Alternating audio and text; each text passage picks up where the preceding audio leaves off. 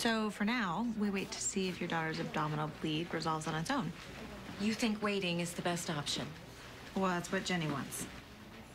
Jenny is 14. When I was 14, I was stealing street signs and getting knocked up by my loser boyfriend, so forgive me for not trusting a 14-year-old to make judgment calls. I'm asking what you think. I think that surgery is the better option. Then that's what we'll do. Of course, you know, with surgery, there are always risks. Surgery would happen when? Today or? Actually, there is one more thing. Dr. Kepner. What is it?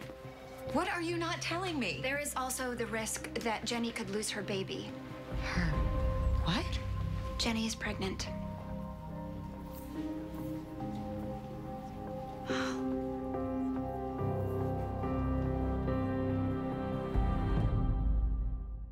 How long? Mom? How listen. long? I don't know, like a few months or something.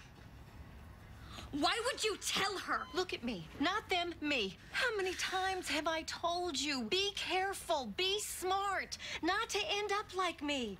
How many times? Yeah, Mom, like a million times that I am your biggest, stupidest mistake. Sorry I messed up your life so bad. Jennifer, that is not And what I meant. I'm sorry I'm screwing my life up too.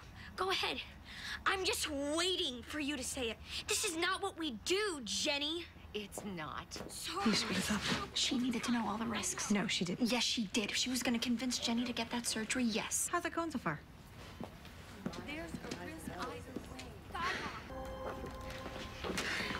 What happened? I was giving her a routine abdominal exam when her pressure bottomed out. It hurts so much. Tell me what's wrong. We're gonna take a look, okay?